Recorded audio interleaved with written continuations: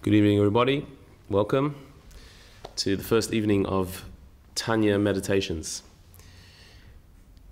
Why would somebody come to an evening called Tanya meditations? What would somebody be looking for when they see that there's a meditation based on Hasidic wisdom, or any meditation, or any spiritual evening? Why do people go to these things? What are they looking for? So usually, I think it's because we have problems and we want to find solutions to our problems. That's why we're attracted to spirituality. As it's often said, that religion, generally, is a crutch. It's a crutch for people who are weak, people who have issues, who don't have clarity or don't have inner strength. They can't stand up on their own. Their life is too much of a mess. They need a crutch. They need something to prop them up. So religion is something that people chase after for that. I don't know if you know anyone who has problems, but those who do tend to need a crutch. It's true. People need that. When I hear that statement, when people say that, religion is a crutch, or it's just a support, it's for the weak, it always reminds me of another statement. I can't remember which wise person said it, that reality is just an escape for people who can't handle drugs.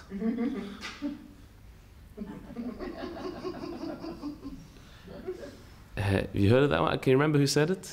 The guy who died. One of those. That comedian guy. Yeah? Robin Williams. Robin Williams, it was him? Could have been, I'm not sure. Which, it's a very clever statement, but that's exactly what it is. It's the inversion of reality. Like to say that there are certain people who have problems. They need a crutch. Who are we not talking about then? Who are the people who don't need a crutch, who don't need any support, who don't need anything to hold them up, to encourage them, to inspire them, to get them through the day and the week and the year? Who are these people? I'd love to meet them. I'd love to see what their reality is, but so far I haven't met anyone. I certainly have many crutches. I can't get through the day without eating, without sleeping. They're total things I'm dependent upon. I need other people. A very needy, weak person. That's what I am. I can't do it on my own. I don't have all the strength. I don't have all the power. I need nourishment. I need all types of things to get me through the day. So I'm one of those people who has problems and issues and weaknesses and a reality that I can't handle, and I need a crutch. Yeah, I do. Physical ones to nourish me physically, and spiritual ones to get me through and to inspire me. And so I guess that's the type of person who would look for a meditation, who would look for some spiritual uplift, for guidance, is the person who has problems, has issues, things they need to deal with, and can't do it on their own, which is everybody. And so what we're going to attempt to do tonight and in this series is extract some such crutches, let's call them that, or supports, or maybe a better word is tools of how to face the type of issues that every single person goes through, and be on top, be able to cope and to thrive and to grow. And the source we're going to use is the book of Tanya, the great work of Hasidic thought, mystical Jewish philosophy, written in the 1700s, in the late 1700s, and still studied today as one of the most profound studies of the human psyche and the spiritual makeup that makes us work. And so this work can be studied on many different levels. It can be studied as a book of theology, of mysticism, of philosophy. It can be studied in a more intellectual way. But that's not the intent. That was not what it was written for. It's not a book that was written to be read as a book and kept on the coffee table, or to be studied and compared with other books as a purely intellectual pursuit. If you read it carefully, you see that it is actually a book of meditations. It's a book of visualizations of thoughts that you can utilize to make your life more meaningful, to connect to a higher source. And so rather than study the book as a book, we're going to pick out little points from the book and meditate on them. And the form of meditation we're going to use is one that the author of the Tanya, Rabbi Zalman, he pretty much started a new school of meditation, which he called Hitbonenut in Hebrew, which means contemplation.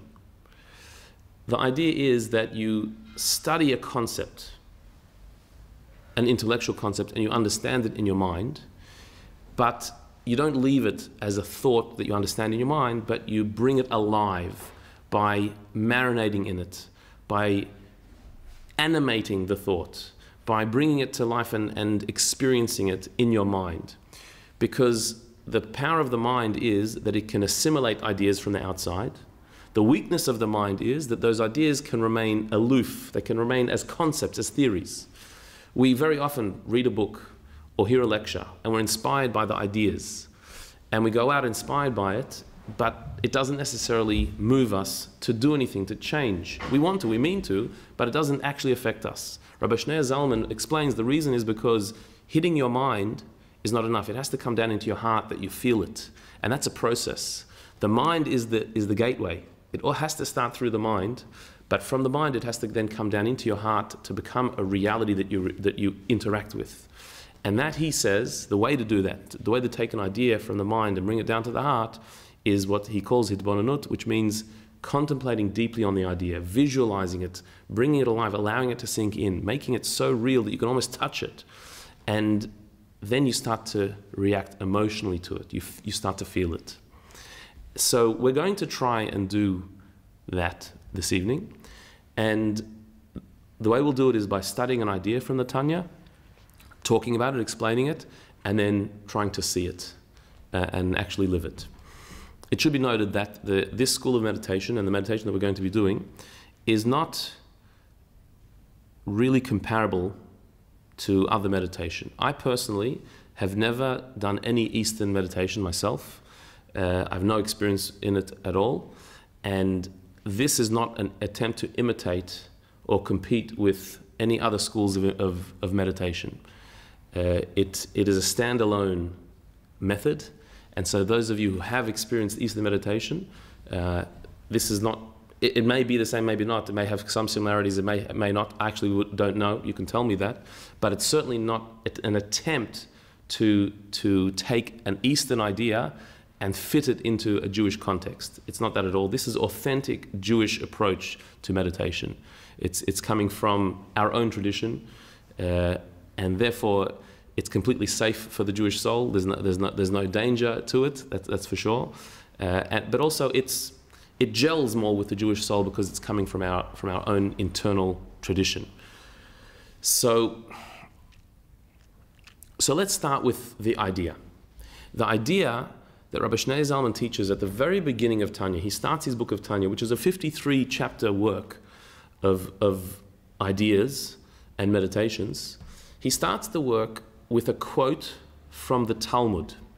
The Talmud is the compendium of Jewish wisdom that was committed to writing in around the 600 or 700 of the Common Era, around the year 600 or 700.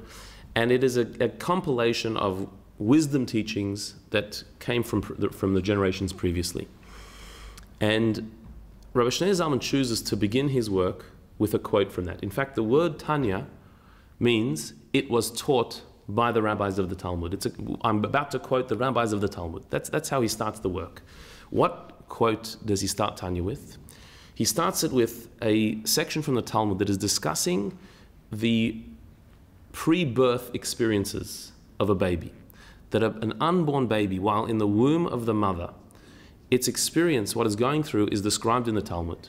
It says in the Talmud that while the baby is in the womb, the baby is being taught Torah. The entire time while it's in the womb, the baby is being taught Torah. There's an angelic being that is communicating to the soul of the baby the wisdom of the Torah, the divine wisdom. That is what a baby is occupied with in the womb. It says there that there's a light that shines above the baby's head, that allows this baby to see from one end of the world to the other while it's in the womb. And only before it leaves the mother, before it leaves the womb, an angel comes to touch this child on the lip and causes it to forget all that it studied in the womb. All the Torah wisdom that it had, all the vision that it had is forgotten. So it's implanted with all this wisdom. It is then made to forget that wisdom, and then it can be born. Then the baby can be born. However, and this is the part that Tanya directly quotes, before that baby can enter into the world,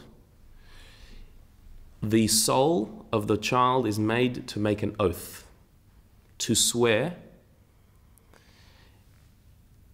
that it will be a tzaddik and not a rasha. It will be a righteous person and not a wicked person.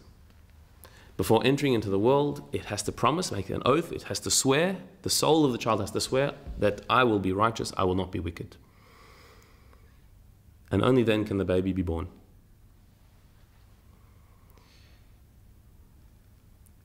So this section of Talmud, it gives a bit of an insight into what's going on in the womb, a fascinating insight, a spiritual insight, that it's studying Torah. What does it mean, studying Torah? Obviously, we're not talking about there's a study session going on. There's not a teacher in a physical sense. We're saying that the soul of the child is being saturated with divine wisdom. The soul at this stage has not entered into the body, it's hovering over the body, which is the language of the Talmud, that there's a light shining above the head of the baby. That light shining above the head is the soul that has yet to enter the body, but is hovering around the body and is receiving this light, this wisdom, this depth of knowledge that will prepare that child for its life in this world. But then it's made to forget all that, because this can't be given to you on a platter. It's implanted in the soul, but you have to regain it in your lifetime. That in this world you have to study and you have to gain that wisdom. But it's been already implanted there. It's there like a familiar song that you heard once upon a time. It'll come back to you when you hear it down here in this world. It's implanted in the soul. So this is what the unborn child is experiencing during those 9 months. But then, says the Talmud, and this is the part that the Tanya starts with, it's made to make an oath. The soul has to make a promise. You're about to enter into the world, you have to promise you're going to be righteous and not wicked. You're going to do the right thing and not the wrong thing. Now, the Tanya then takes this statement and goes into a long and elaborate discourse into explaining what does it mean righteous, what does it mean wicked, and to define these things. But before getting into any of that, it's worthy of just examining the quote that the Tanya starts with. Tanya, it's taught that the soul is made to make an oath that it will be righteous and not wicked. Rabbi Shnei Zalman himself, as well as his children and grandchildren, spent a lot of time explaining this oath. If this is the beginning of Tanya, if this is the first line of Tanya, if the first thing you need to know when you open the book of Tanya is that your soul, before it came into the world, made an oath that it will be righteous and not wicked, then we have to understand this oath. This is very important. This is central. This is fundamental to our spiritual life, that we've all made this oath. What does it mean to make an oath? And what meaning does this oath have that the soul makes? There are a few difficulties with it. Well, first of all, what is an oath? We I guess in our culture, we don't swear that type of swearing so much. Today, if you say somebody swears a lot, it means something completely different than makes a lot of oaths. So what does it mean to swear, to make an oath? Why would somebody make an oath? Why is there a need to make an oath? What is an oath? What's an oath for? A promise, a commitment. And what difference does it make? If I tell you something, or I swear to you something. What's the difference? Creates an intention, a deep, deep intention. That telling doesn't? If I say it, it doesn't do it? It's like the level of commitment. The level of commitment is deeper. You're holding responsibility. More responsibility. So if I say I'm going to do it, maybe, maybe not. If I swear that I'm going to do it, I've got to do it. One is explicitly tying one's honor to the following statement. I'm putting my word, my honor on the line, my reputation on the line by swearing. Whereas if I just said it, I'm thinking of honor as broader than reputation. Yeah. So, why should I keep my word anymore if I've made the oath or if I haven't made the oath? What actual practical difference is there? Is it just the other person's expectation that I've changed? The people have heard the oath? Why is there any more of a chance that I'll keep my word because I made the oath? Isn't the oath connected to Hashem, that you're making an oath? Isn't that the whole concept of an oath is that it's, in the courts, you put your hand on the Bible, so it's connected to Hashem, that it's not just you talking, it's beyond you, connecting to the Creator. So you're invoking a divine power, not just your power, but the divine power on it. And you're connecting to that. Yep. Is it like neder? A neder is a form of oath, yeah? So what does that do? Strength. You tie your commitment to your sense of righteousness, whatever that means to you as an individual and to your society. And so, a commitment by the soul to be righteous is tautologically true. It's an obligation. Right. It's an obligation. Obligation. So, our normal understanding of an oath, and I believe this is what everyone's saying in slightly different ways, is that I'm heightening my obligation, my responsibility. If I said I'm going to do it, I should do it. I should keep my word. But if I made an oath, I'm formalizing that a bit more. I'm expressing it in more dramatic terms. I'm putting more out there, so I really have to do it. So I guess an oath is a bit more pressure on me, perhaps. A bit. It just makes it more serious. And I'm the same person. My ability to fulfill my word is the same whether I made an oath or if I just said it. I can equally do it or not do it. I might promise the impossible. It was impossible when I didn't promise it, and making a promise is not going to make it more possible. So if I promise you that I'm going to come up with $1 million in 3 days, I can promise, I can make an oath, I can swear. But can I do it? No more if I made the oath or I didn't make an oath. I have the same abilities. It's just that if I've promised, if I've made an oath, if I've sworn on it, so then I'm more liable when it doesn't happen. That's what it seems. But Rabbi Shneur Zalman explained this oath and generally oaths a bit differently and a bit deeper. If we look carefully at the word used for administering an oath here, it says mashbi'in oto, that the person, the soul that's about to come into the world, is made to make an oath. The word in Hebrew is shavua. Shavua is an oath. And Rabbi Shneur Zalman says that the word in Hebrew shavua can also be read, instead of mashbi'in oto, which means making the soul make an oath, you could read it masbi'in oto, which means to empower the soul. Masbi'in means to empower rather than to make an oath. And the word oath in Hebrew means to draw down a power, to draw down an extra power. That when you make an oath, you're not just obligating yourself more, you're empowering yourself more to fulfill what you just said. You're tapping into a deeper power within yourself that will allow you to fulfill your word. That while generally speaking we operate with our faculties that are manifest, with our abilities that we know we have, there is an entire world beneath the surface of abilities, of powers, of faculties, of energies, of potentials that we have that have not been tapped into, that have not been utilized, that we haven't used. And we may not even be aware of them. Making an oath from a spiritual perspective means tapping into those powers, saying that I'm not just going to use the energies I know to fulfill my word, but I'm going to tap into energies that I didn't even know I had, deeper energies, and I'm going to utilize them.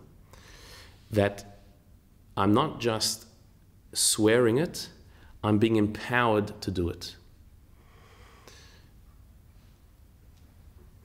The Tzemach Tzedek was the grandson of the Alter Rebbe, Rabbi Shneur Zalman, who wrote Tanya, and he, in one of his explanations on this line of Tanya, says that the word for oath, shavua, is also connected to the Hebrew word shiva, which means 7. And he explains that our soul is made up of 3 levels that are within our body and 7 levels that are beyond our body. 10 levels altogether, 3 levels within the body, 7 beyond the body. Without going into that in too much detail, what he means is that there's a part of our soul that inhabits our body that we have tapped into. We have our minds, our hearts, and our bodily functions that are all enlivened by our soul. But there is a greater part of our soul that is beyond being confined to the body, that is beyond us, that is bigger than us. And so your strengths that you have, that you're aware of, that's the soul that is within your body. The powers that are beyond what you're aware of, that you have, are beyond the body, and there's much more, infinitely greater than what you've tapped into. And so making an oath means that I'm going to tap into those powers that I haven't yet accessed to fulfill what I have committed to do. And so an oath, therefore, is not just obligating me more, but it is empowering me more. By saying the words of an oath, there's a certain holy energy that I'm creating. I'm opening up something bigger than I knew that I had. And this, as Rabbi Shneur Zalman, is the meaning of the oath that our soul was made to make before we came into the world. It wasn't merely a promise that we were making. It was an empowerment that we were receiving. We were being given the power. What that means is that our soul, before it came into this world, was injected with powers, with energies, and with strengths to face whatever situation we are going to face in our lifetime down here in this world, and the ability to face that situation and to come out on top. It's almost like before you've come into the world, before you've started your journey down in this world, you've already been given the tools to face whatever you're going to face in this world, and you're able to face it. You're going to be able to do it. You have been empowered with the soul energy to face what you need to face. And that happened before you were born. The oath that you made, I'm going to be righteous, I'm not going to be wicked, what that means is I'm going to be faced with many challenges in my lifetime, because every life, every soul that comes into this world has a whole array of challenges they're going to have to face. There's a whole list of things that this soul is going to have to go through in its lifetime. We sometimes feel as if these things are being thrown at us. You know, life is throwing stuff at us. As if, you know, we're going through things, this is happening, that's happening, and all this stuff is being thrown at me. And we're going through a difficult time. You know, what's life going to throw at me next? Nothing's thrown at us. We each have a particular path in this world, a path of challenges, of difficult times, of ups and downs, and of hurdles that we need to go through in order for us to express our soul's power in this world. Only through those challenges do we tap into that inner strength. And so therefore we've been given the strength to face that particular challenge. We were already empowered before we came into the world. I'm going to be righteous. I'm going to make the good choice. I'm going to do the right thing in that situation. I'm not going to be wicked. I'm not going to fall. I'm not going to fail. I'm going to be empowered. I am empowered to do this. So our soul has already been given that power before we were born. And that's how this oath can actually make sense. Because if you think about it, for the soul to promise I'm going to be righteous makes no sense. Our soul is righteous. Our not righteousness doesn't come from the soul. Our not righteousness comes from our body and our physical side that gets tempted to do the wrong thing. Our soul is pure. So why does the soul need to promise I'm going to be righteous? The body is the one that needs to make that promise. How can the soul make a promise when it hasn't entered in the world yet? It hasn't faced its challenges yet? The promise is not just a promise, a commitment. The promise is an empowerment. We're being pumped with energy to face our problems. That is the idea that Tanya begins with. And it is therefore an extremely, extremely powerful way to start the book of Tanya. To tell each one of us that whatever you're going through in your life, you were given the soul energy to face that and to make the right choice, to bring goodness out of that. Now, I want to just make one thing clear. This doesn't mean that you can do anything. This doesn't mean that all your dreams will come true. Whatever you want, you've been given the power to do it. No, not all your dreams will come true, which is probably good, because some dreams, probably better if they don't come true. Some dreams are silly or inappropriate or just off. They don't need to all come true. Not all dreams come true. It doesn't also mean that everything's going to be easy. Your life is going to be this smooth, easy path. Not at all. It's not saying that you've been given the power to do whatever you want. What it's saying is that whatever challenge you're given, you have the power to make the righteous choice, to do the right thing in that situation. And therefore, it's up to you to tap into that power and to use it. This is the introduction to Tanya. This is the first line of Tanya. So we can take that as a thought, as an idea, and it's a nice, encouraging idea that we've been given the powers to face our adversity in life. But the idea of Tanya is to try and visualize this idea and utilize it as a tool. Not when you're sitting here hearing it as a thought, but in life, in practical situations in life, when we're faced with those adversities, to not just remember the idea, but to actually live it, to bring it alive. So what I want to do is to try and visualize this thought of Tanya, to make it into a tool that you can revisit when it's needed. So the way we do this is we try and lose ourselves in the thought. We try and make the thought take us over completely, so there is just the idea and nothing else. So the best way to do that is with eyes closed. So if you just sit comfortably in your seat and close your eyes and relax. There is always a risk of falling asleep. Sleep is also a form of meditation, and it's also a soulful experience. If you're worried that you'll fall asleep and therefore miss it, you can even do this standing up. There's no reason why you can't meditate standing up as well.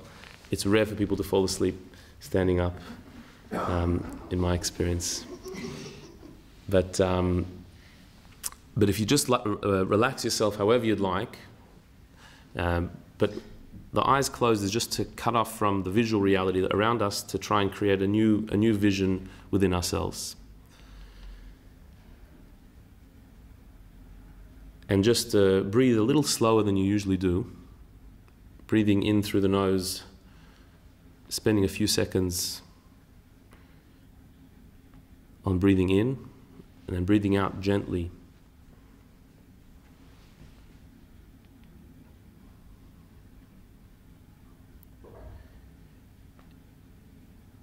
And don't worry about any other sounds that are happening in the background.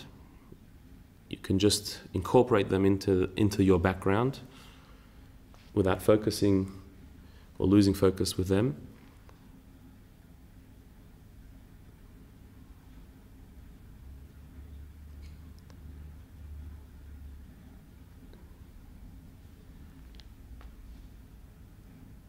And once the mind is calm,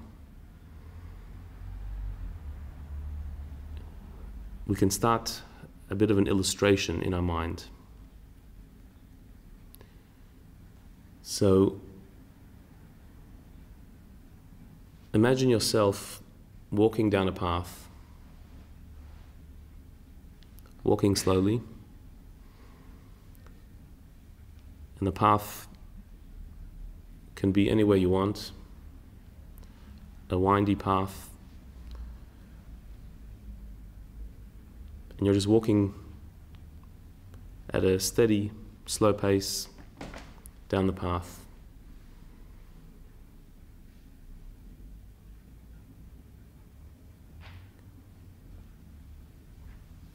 And coming your way from the opposite direction,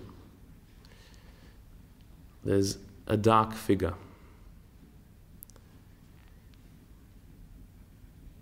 That is blocking the path and coming towards you. This dark figure is a challenge that you're going through right now in your life.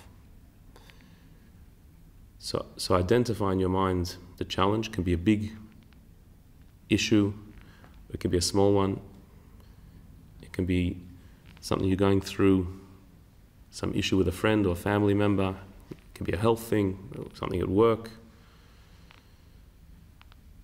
something internally that you're struggling with. But just choose one for now. One thing that is keeping you up at night, that is not allowing you to relax, that is bothering you, disturbing you, hurting you.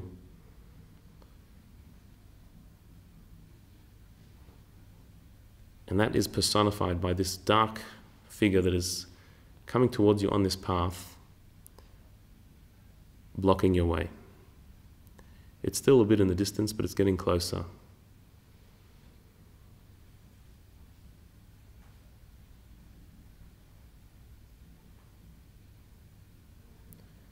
And as it gets closer, you feel yourself slowly getting more tense, more apprehensive, because your path is blocked.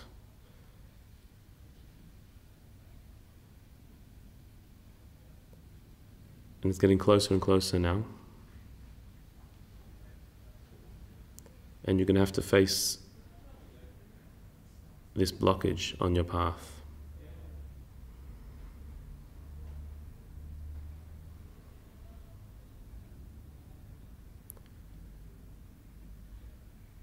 So now,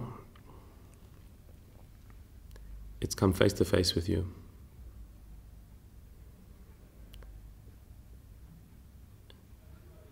And it's towering over you, it's surrounding you, it's in front of you that you can't get around.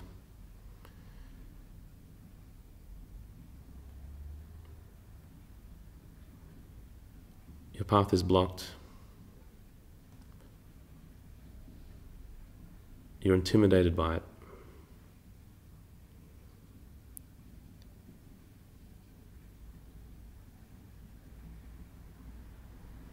So look at how tall you stand and how tall this dark figure is standing in front of you.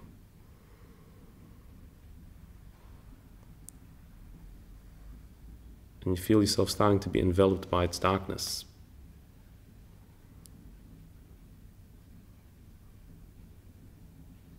And there's no way you can move on. You can't get past it. Your path is blocked.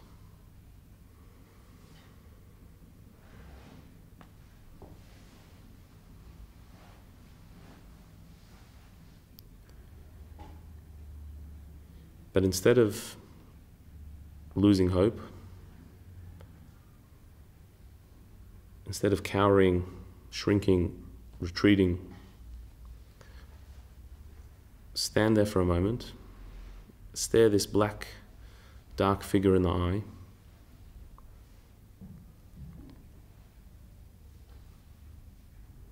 and think about the oath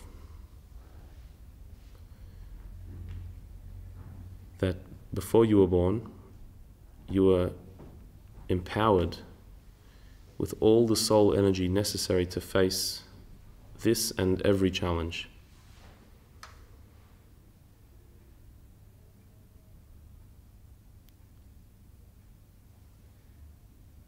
So God thought of this one too. This was a part of that empowerment.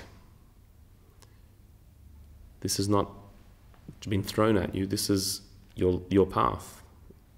And your path includes this dark figure. This is exactly where you're supposed to be. And this challenge is yours. And the power to overcome it is yours too.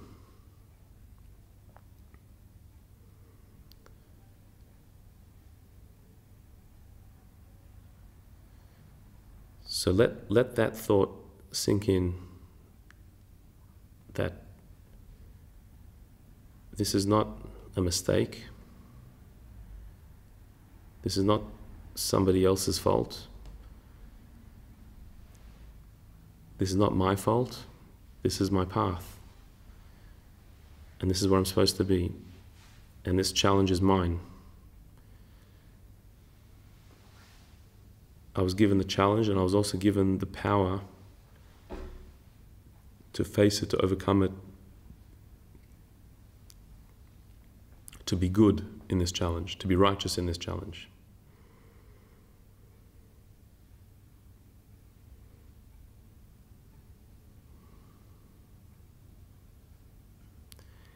And so the apprehension that you had as this darkness was approaching you,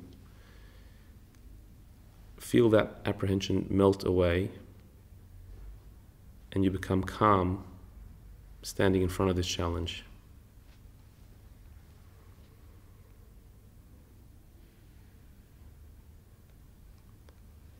So feel that negative feeling, the fear, just feel it melt down out of your body. And it's replaced with a calm, with a resolve, a confidence.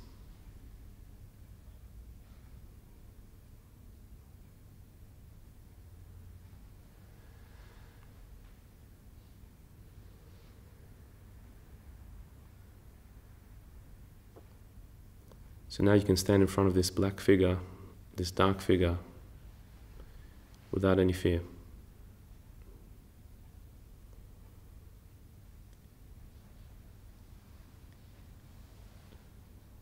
And now, as you're standing there without any fear,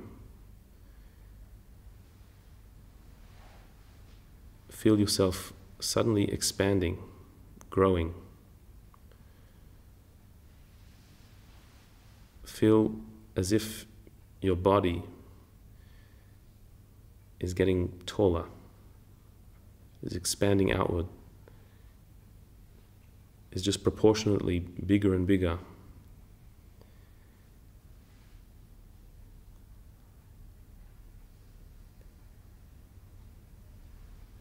But it's not because your body is getting bigger, it's that your soul is getting pumped from its source. That the soul inside you, the energy inside you, the strength that you have is expanding beyond its borders.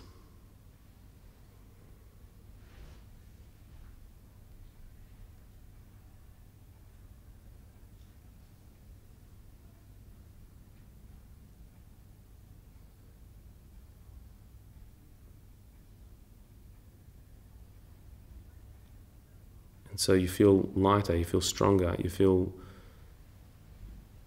that you have more strength behind you, more momentum. Your mind is working quicker.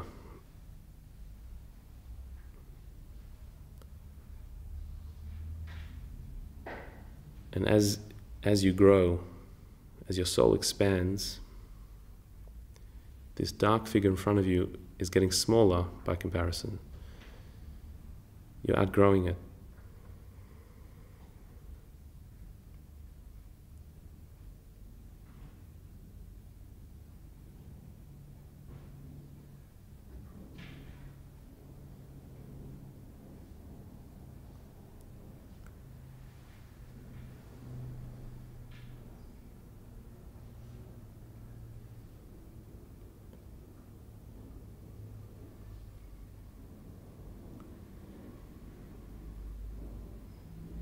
And now you've grown to such a height, a spiritual height. The soul that is beyond you has now become within you.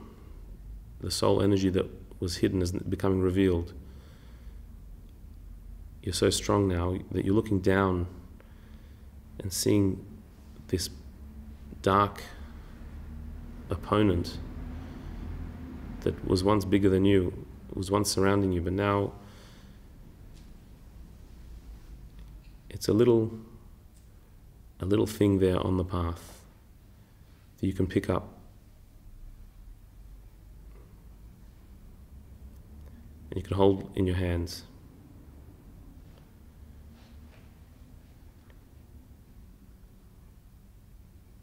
Without any fear, without any anger, you can just lift it up.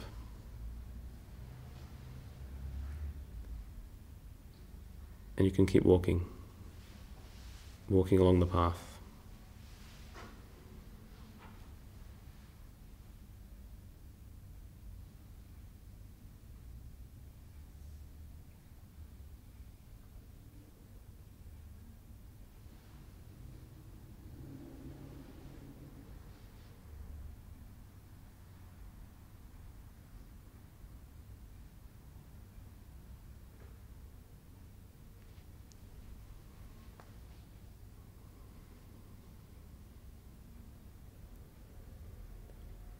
And now as you continue walking, you're taller.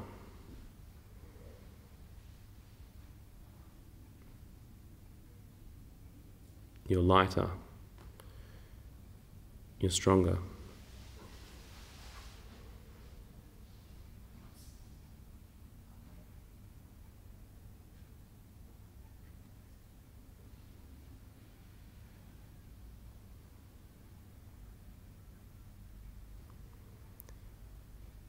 And you'll be ready for the next challenge, the next blockage.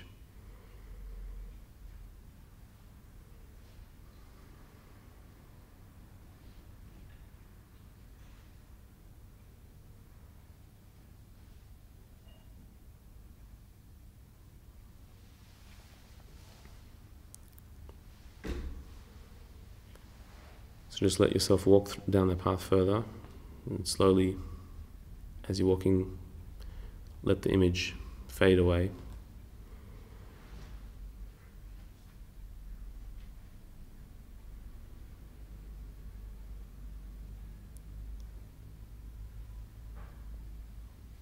When you're ready, open your eyes slowly.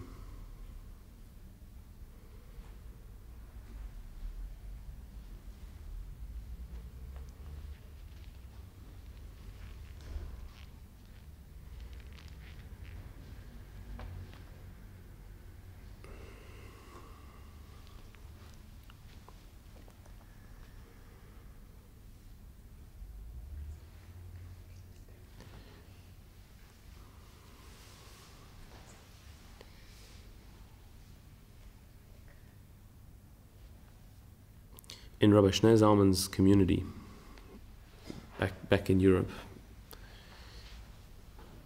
there was someone known as Chaim de Kenner. Chaim was his first name, and those days they didn't have last names. Everyone had a nickname, some type of identifying thing. So like there was the tailor, was the Schneider. That's Yiddish for tailor.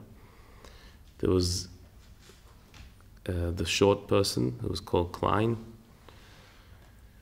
There was the large person who was called Gross. And everyone had their last names. These days, those last names don't indicate it's just like what we inherited, but back then it was given to you. So there was Chaim de Kenner. De Kenner means the one who can. Chaim, who can. How did he get the name Chaim, who can? Because anything you asked him to do, he said, okay, I can do that. Anything anyone asked him, he always said, okay, I can. To the point where he became known as Chaim, who can. Because he always can. You ask him a favor and he can do it. You ask him for a loan, yeah. Whatever you asked him. And he was always positive and always joyous. And this was in spite of the fact that he was actually a very poor man. Materially, he didn't have much. But if somebody asked him for a loan, he said yes. And he somehow scraped it together. Or if somebody needed his time, so he gave his time to whoever needed it. He always said, yes, I can, to everything. And people asked him, how do you do this? How is it you can always do it? You always can, and you with a smile. You can do everything with a smile.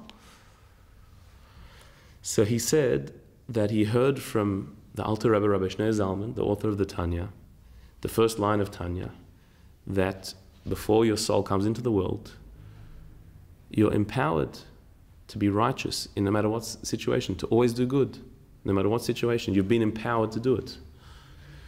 That the oath that you were given, mashbi'in oisa, when it says that you were made to make an oath, it means you are empowered, you are given the power to do good in every situation that you're in. So the Alter Rebbe explained to me, that means that even you, no matter what circumstance you're in, and even though there's so many reasons why you could say, I can't do it, and you'd be justified in saying, I can't do it, and maybe really logically you can't do it, but you have a power in your soul that is much greater than you have tapped into yet, and the fact that you've been given opportunity to face this challenge means that you've also been given the power to. So you can. And he took this so seriously, this idea, that he believed it. He really believed it. So whatever circumstance he was in, he said, I can. And so he became known as Chaim, who can, the Kenner. And this is something that all of our souls has experienced this. Every soul, before it came down, your soul, my soul, was told that you can. That you do have greater powers than you can imagine. It's like your soul is like, there's the tip of the iceberg, and then there's the big iceberg that's underneath the surface, inverted. There's like the soul that you know of yourself, the powers that you know you have. And with the powers you know you have, there are some situations where you can't. Like, I've got only so many talents and so many abilities, and I've got only so much patience, and I've only got so much ability to overcome. And I'm in a situation where I'm out of my depth. But that's looking at the tip of the iceberg. That's only looking at the powers that you're aware of. There are all these powers that your soul has been invested in, has been pumped with, to face the situation that you are in now, that you haven't yet explored. And that was the promise that you made. You made an oath that you will be righteous in this situation, you'll do good in this situation, you'll do the right thing, and you'll be able to overcome whatever's blocking your path. So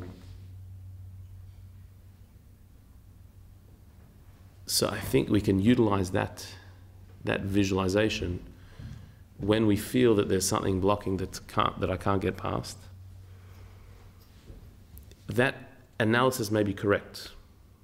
That may be an accurate measurement. I cannot get past this, looking at the tip of the iceberg. But being that there is an entire big iceberg that is beneath the surface, or in this case, the soul that is above us, so then we have to tap into that as well. And then we can also be Chaim Kenner, Chaim who can.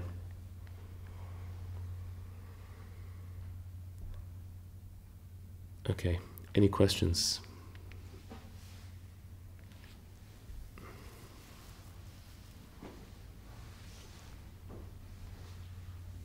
Is that related to the story about everybody has two packages when they're born? Yeah, that's another illustration of it. That we're each given two suitcases. Our soul is packed with two suitcases before you're born. One suitcase has all of the difficulties and blockages and challenges that you're going to face in your lifetime. That is preordained. This is your path. And there's another suitcase that has all the abilities, the talents, the strengths to overcome the challenges in the other suitcase. And so some people have two very heavy suitcases that they come into this world with. If we look around, some people seem to have a lot of stuff that they go through. I mean, just comparing, you can never compare people, but it just seems that some people, one thing after the other, like they just have all these difficulties. And when you're in that situation, you think, so God must be picking on me, like letting it all out on me. I'm the one who has to have all these issues. Because then you look at other people who seem to coast through life and have it easy. But that's because this soul has so many energies. It's got so much to give, to contribute. And for some reason, the structure of this world is the only way we really utilize our energies is when we're challenged. If we're not challenged, then we don't tap into anything deeper. So some souls are given a heavy suitcase of challenges because they have so many talents and gifts that they have to bring to the world. So it's not a punishment, it's a sign of a very powerful, strong soul. And those other people that look like they have it easy, it's usually because you just don't know them so well. They look like it has it easy, because they have their things as well.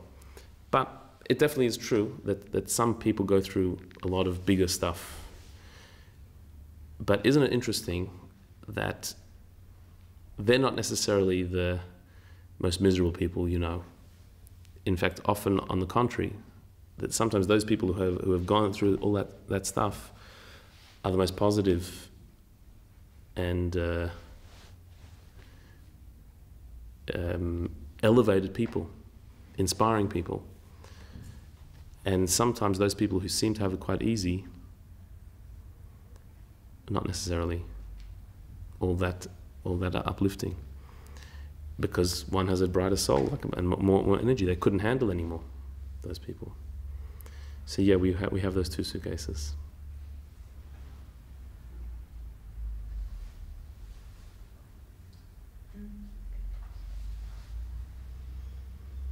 Okay. Thank you. We'll end it there. God willing, next week we'll do another one. Thank you.